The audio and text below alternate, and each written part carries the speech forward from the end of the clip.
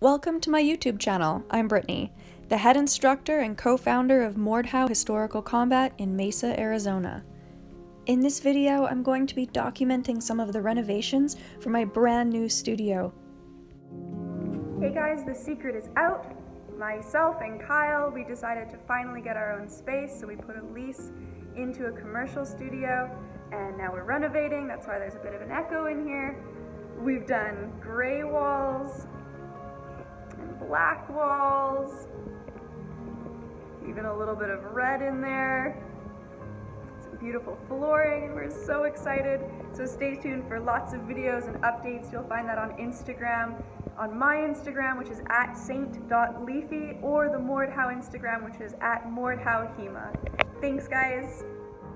We accepted this lease in as-is condition. So there was junk lying around, old carpet. The whole space had been vacant for about 5 years before we got into it. And before we could even start renovations, we had to move all that junk out. Then we peeled up the carpet, and underneath was a really thick layer of adhesive. We had to scrape all of that off, and it took days. Once that was done though, we were able to start painting, and we settled on a nice light gray for the sidewalls so that we could get a lot of nice natural light reflected from the big windows in the front. Adding the second coat on the gray paint really made it come together.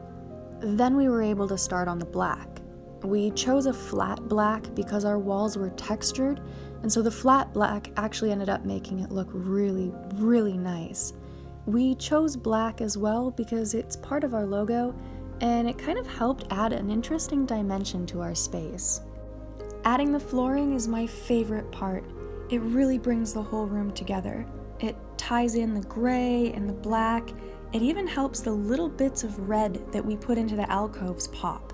That's probably my favorite part overall. We've still got a few more final touches to go, but once it's done, I think it's gonna look really, really great. So thank you so much for watching. I really do appreciate everyone's support. And if you wanna see any progress videos or progress photos, you know where to find them. That's on my Instagram, which is at saint.leafy. Thank you again.